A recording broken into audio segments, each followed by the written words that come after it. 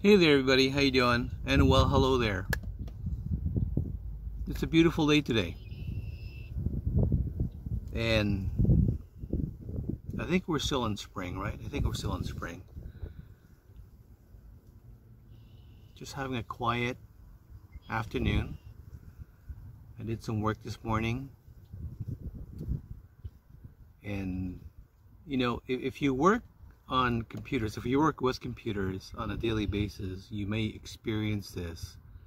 For example, staring at a screen for more than 4 or 5 hours kind of gets me buggy-eyed, and I have this incredible need to just get away from it as much as possible. And I figured I'll do this, right?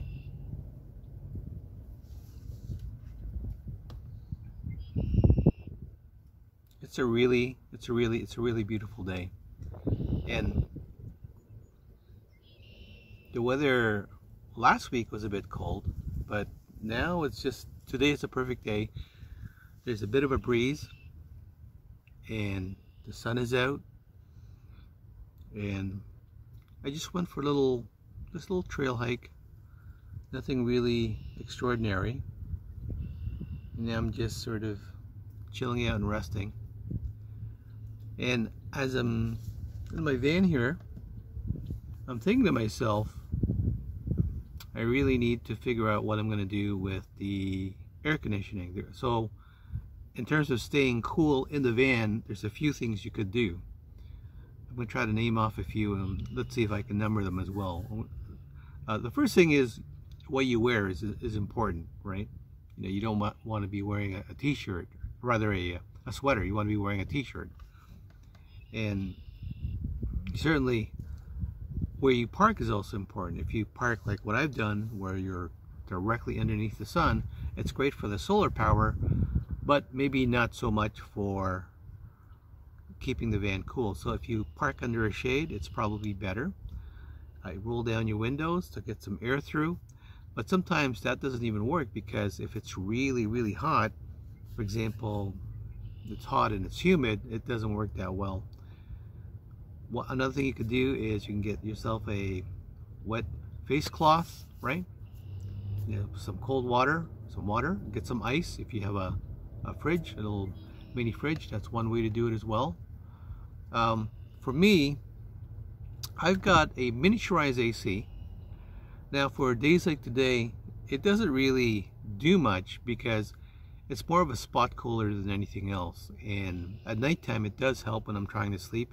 What I do is I feed it underneath my blanket and I create a cold air pocket, you know, just enough to get me going and to cool off, and it definitely is comfortable. However, there is a newer version of it that I was able to get. Thanks very much to Rigid HVAC, by the way. And my challenge right now is figuring out a way to install it so that, you know, at the same time I don't make any more holes in my van, but at the same time it actually works and it's vented out. That's something that's important to understand with regards to my van build. And the miniaturized AC that I installed is that it's vented out. The hot air isn't making its way back into the vans. Some people actually somehow thought that the hot air from the evaporative portion, the hot air from the air conditioner was going back to the van. Not the case. It's actually vented out from the side window.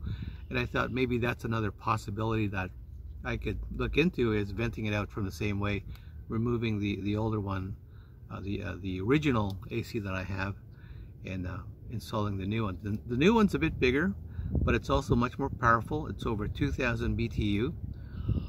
Again, I'm not expecting to cool off the entire van, just because this thing isn't properly insulated. It was a no build at first, and then so I sort of built it out over time. And you guys you can go through my videos and you could see the time that I put up this amazing ceiling. And I think if there's one thing that I'm really proud of, it's this ceiling. It really brought everything together. What it did was it unified the look and style of this van build of mine. And that being said, it's looking a little ragged right now. Like it's I haven't been really like things are starting to sort of, you know, rattle and shake and kind of fall apart.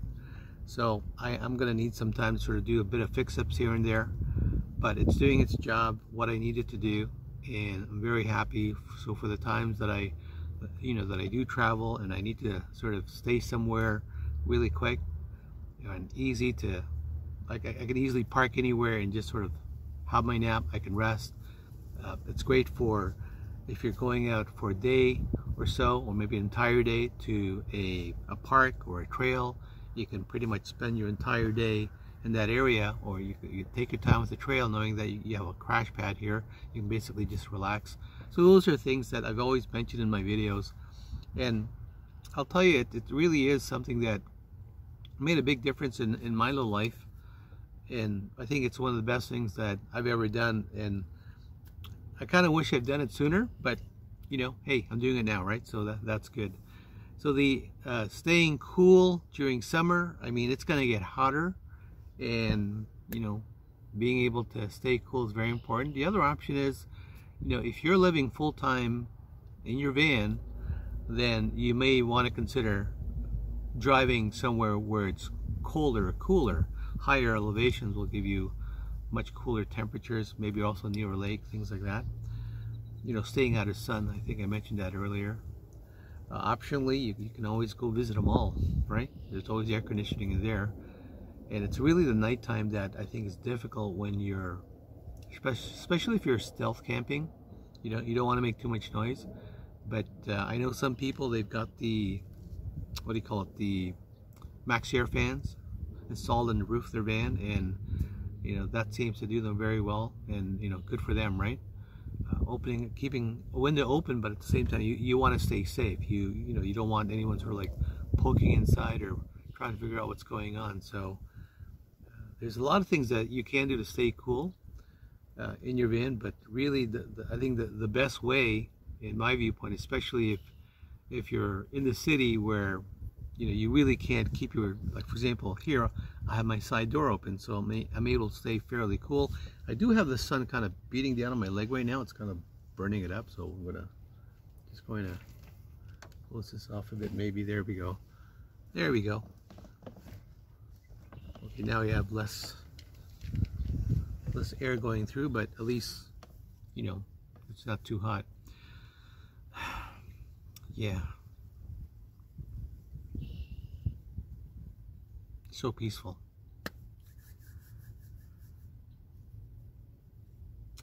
Still got my plans. Still planning to head out west. This is an ongoing thing, and you know, sometimes you have these plans and things sort of just come up out of nowhere, and you have to deal with it, and that's just the way life goes. And you want to be, at least I want to be, as positive as I can. I want to be proactive and be able to just deal with the situation, and I think I've been doing that pretty good, and I'm happy about that. Aside from that, life is simple and things are good. I'm fairly happy with how things have turned out in the last 3 years. When I started this YouTube channel, when I started my van build, and just going through, just working out how things are going to work out in terms of what I'm going to be doing next. I've gone through a lot of transitions, professionally, career-wise, you know, right across the board on a personal level as well. And at each turn, you know, my little escape pod has always helped out. So yeah, so get your own escape pod, everybody. I think, and again, it doesn't have to be a van. It could be anything, right? Just as long as you can find a place to sort of, like a place of respite, or a place of where you can just really think things through and just relax a bit. Okay, guys, thanks for listening to me ramble. I really appreciate the subscribers and people who comment and like the video. I have no idea, really. I mean, there's so many other YouTubers you could watch, like tons, a bazillion times better than my content, and maybe mine's very different. I'm just putting stuff out there. I don't have any real plan to do anything remarkable with this channel, but just to sort of just share information and you know, where things are going. In the beginning, you know, I posted videos on how I was making stuff so that I could refer to it as well, but also shared it so that other people could look at it, you know. And along the way, I get subscribers and stuff, and you make a couple of bucks here and there. Definitely nothing you can live off of, at least in my case. I know some YouTubers, literally it's their full-time job. They're professionals, right? But I'm not relying on YouTube to pay my bills, because at this point in my life I don't have to, which is not bad, right? Okay, guys. Okay, thanks very much.